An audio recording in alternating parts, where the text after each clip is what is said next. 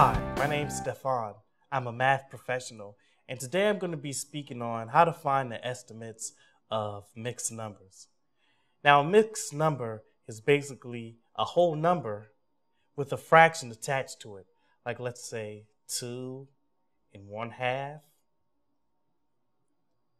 and another number like 3 and 1/3.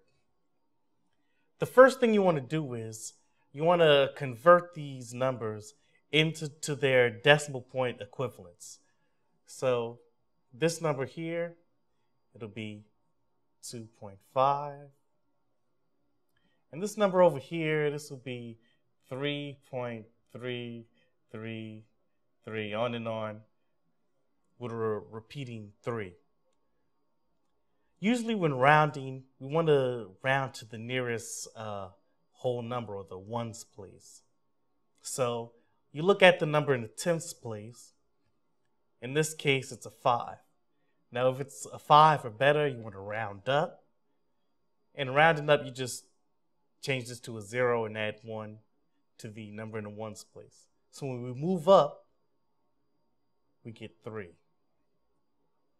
Now, with this number over here, 3.3333,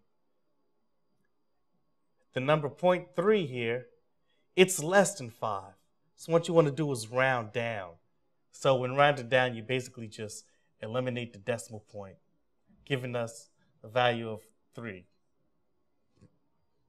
So that's a good example there of how to find the estimates of mixed numbers.